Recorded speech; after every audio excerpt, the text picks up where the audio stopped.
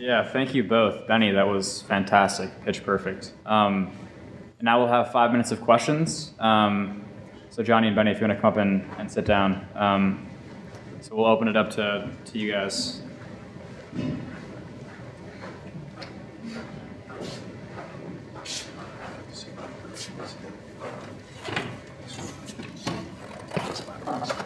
And if there aren't any questions, okay, all right. So, excellent. Hey, I'm Gregory Sale. Hey, I know both of you a bit. Can you speak a little bit about how you see the efforts like you're doing with getting out nationally and speaking about these issues, and how that's sort of impacting, affecting what's happening on a national front as far as shifting perceptions?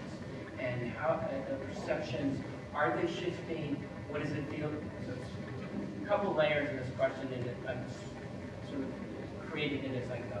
But how does that feel as you step into a state that is so red, that is sometimes resisting reform?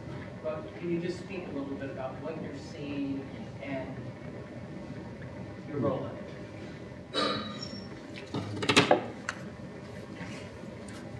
Yeah, so some states, some states are more progressive in criminal justice reform than others. Every now and then I do get shocked. Like I'm not gonna lie to you, coming to Arizona has been a real eye-opener for me.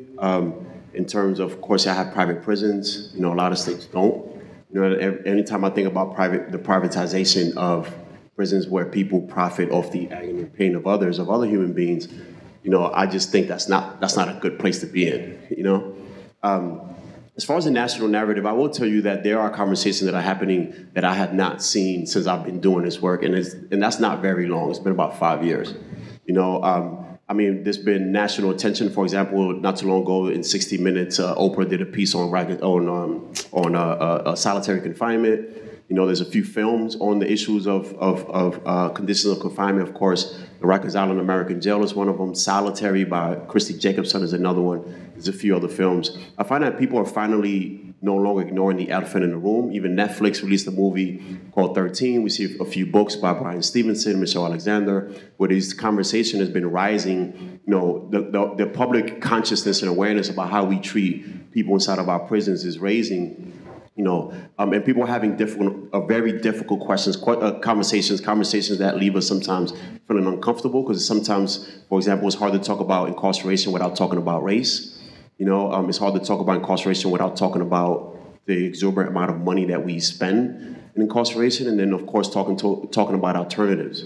But to answer your question, I find that it's changing. It's not changing fast enough. It felt like it was changing a whole lot under the Obama administration. Now it feels like, we're kind of moving a little bit backwards. We're in a space in this country where, we've criminalized mental illness, we've criminalized homelessness, we've criminalized substance abuse, we've even criminalized just being from another country. And it's no wonder that we have the biggest, prison system, incarcerate more people than anyone in the world. But I think that we're finally in a place where we're no longer ignoring the elephant in the room and trying to have these conversations to move us closer to a society that's more reflective of our shared values, if you will. There's a colleague of ours by the name of Glenn Martin who said that the people closest to the solution are the ones who are furthest from the problem. I think that a conversation is having now, and the younger generation are becoming very bold in their pro-activism. The conversations that we're having and the reason why we're doing what we're doing is because we have lived it. We didn't see this in Prison Break. We didn't see this in the shows like Oz and Orange is the New Black. We lived it. But there is hope for the men and women that are there. There are thousands of men and women all over the country who are probably much more eloquent than us and who are ready to just be given an opportunity. We are the ones who are fortunate, given the opportunity to be free, to speak truth to power. And our conversations are becoming contagious. Our conversations are sparking at least a dialogue. We may not see our goal is to put the Department of Corrections out of business. And the only way that we can do that is by one mind at a time. But how can that happen? In order for us to see a result, there has to be a conversation. All of us have differences in the room.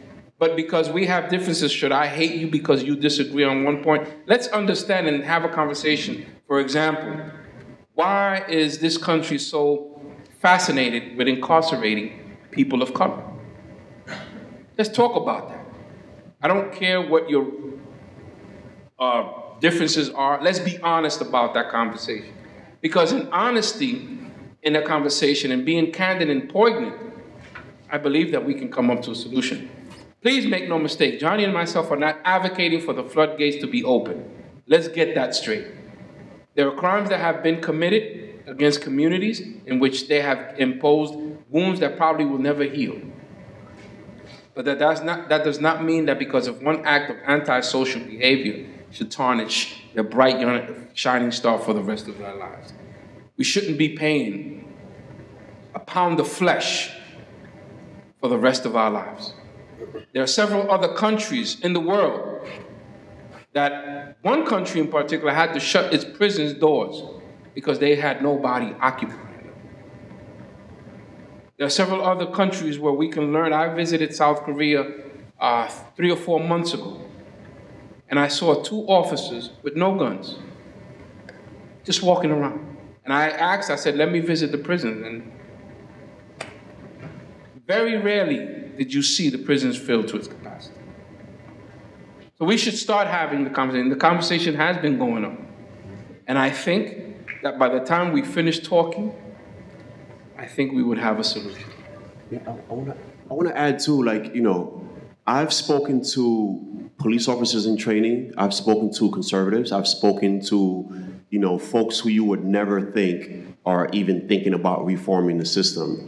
And that conversation sounds a whole lot different. Of course, we do have differences about our responses to crimes and violence. You know, it's like the young, youthful kid who's arrested for drug offenses. You know, of course, we need all the reform for him or her, right? But now, later, well, earlier when the conversations about violence would not be on the table, now we're the most very, very recent, and Common Justice, Daniel Serrata, Common Justice, responsible for a lot of this work. We're having conversations about exactly how we respond to violence, because the truth of the matter is that, you know, we can eliminate every single person in our nation's prisons who's been convicted of a drug crime or a minor nonviolent offense. We would still have the biggest prison population in the world. So we have to have a conversation about violence. We have to have a conversation about people convicted of sex offenses. And sometimes when I say that, people say, oh, well, that's exactly why we need to have that. You know, and of course, you know, rethinking about how we respond to it. But yeah. Yeah, and I think Benny found the nucleus. The people close to the problem are often, the people close to the solution are often farthest from the problem. And I think it's, as his story among countless others illustrate, it's just one person. Through education and